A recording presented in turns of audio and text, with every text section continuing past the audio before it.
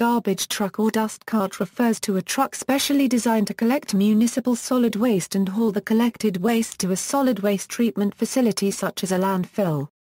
Other common names for this type of truck include trash truck in the United States, and rubbish truck, bin wagon, dustbin lorry, bin lorry or bin van elsewhere. Technical names include waste collection vehicle and refuse collection vehicle. These trucks are a common sight in most urban areas. History. Wagons and other means had been used for centuries to haul away solid waste. Among the first self-propelled dust carts were those ordered by Chiswick District Council from the Thornycroft Steam Wagon and Carriage Company in 1897, described as a steam motor tip car, a new design of body specific for the collection of dust and house refuse. The 1920s saw the first open-top trucks being used, but due to foul odors and waste falling from the back, covered vehicles soon became more common. These covered trucks were first introduced in more densely populated Europe and then in North America, but were soon used worldwide. The main difficulty was that the waste collectors needed to lift the waste to shoulder height. The first technique developed in the late 20s to solve this problem was to build round compartments with massive corkscrews that would lift the load and bring it away from the rear. A more efficient model was the development of the hopper in 1929. It used a cable system that could pull waste in the truck. In 1937, George Dempster invented the Dempster-Dumpster system, in which wheeled waste containers were mechanically tipped into the truck. His containers were known as dumpsters, which led to the word dumpster entering the language. In 1938, the Garwood load packer revolutionized the industry when the notion of including a compactor in the truck was implemented. The first primitive compactor could double a truck's capacity. This was made possible by use of a hydraulic press which compacted the contents of the truck periodically. 1955 saw the Dempster Dumpmaster, the first front loader introduced. However, they didn't become common until the 1970s. The 1970s also saw the introduction of smaller dumpsters, often known as wheelie bins, which were also emptied mechanically. Since that time there has been little dramatic change, although there have been various improvements to the compaction mechanisms in order to improve payload. In the mid-1970s, Peterson Industries introduced the first grapple truck for municipal waste collection. In 1997, Lee Rathbun introduced the Lightning rear steer system. This system includes an elevated, rear-facing cab for both driving the truck and operating the loader. This configuration allows the operator to follow behind haul trucks and load continuously. Types of waste collection vehicle. Front loaders. Front loaders generally service commercial and industrial businesses using large waste containers with lids known as dumpsters in the U.S.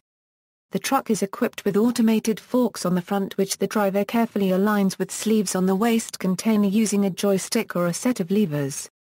The waste container is then lifted over the truck. Once it gets to the top, the container is then flipped upside down and the waste or recyclable material is emptied into the vehicle's hopper. Once the waste is dumped, it is compacted by a hydraulically powered moving wall that oscillates backwards and forwards to push the waste to the rear of the vehicle. Most of the newer packing trucks have pack-on-the-go hydraulics, which lets the driver pack loads while driving, allowing faster route times. When the body is full, the compaction wall moves all the way to the rear of the body, ejecting it via an open tailgate. There is also a system called the Cure token, which is an attachment for a front loader that has an automated arm that functions as an automated side loader that allows the driver to dump carts. Rear loaders. Rear loaders have an opening at the rear that a waste collector can throw waste bags or empty the contents of bins into. Often in many areas they have a lifting mechanism to automatically empty large carts without the operator having to lift the waste by hand. Another popular system for the rear loader is a rear load container specially built to fit a groove in the truck. The truck will have a chain or cable system for upending the container. The waste will then slide into the hopper of the truck.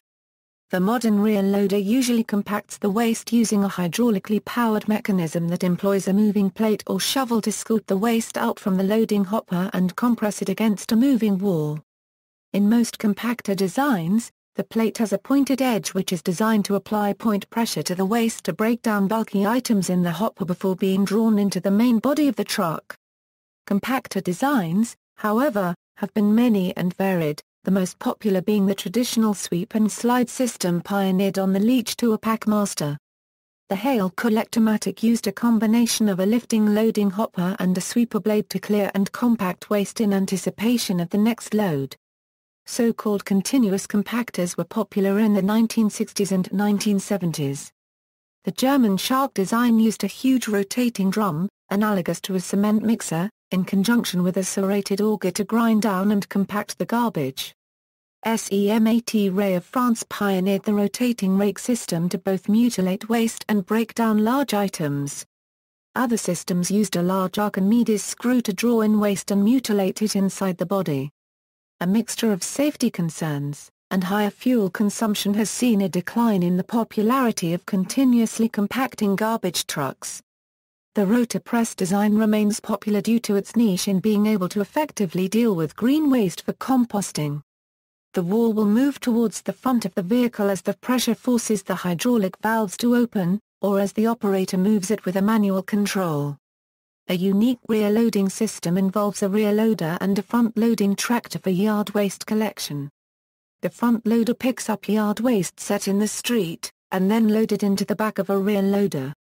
This system is used in several cities, including San Jose. Side loaders Side loaders are loaded from the side either manually, or with the assistance of a joystick-controlled robotic arm with a claw, used to automatically lift and tip wheeled bins into the truck's hopper.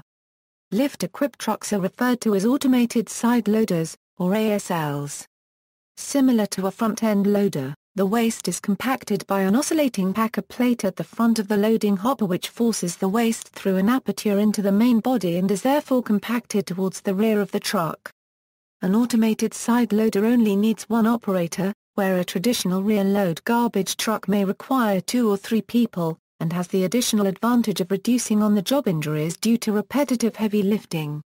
Due to these advantages, ASLs have become more popular than traditional manual collection. Typically an automated side loader uses standardized wheeled carts compatible with the truck's automated lift.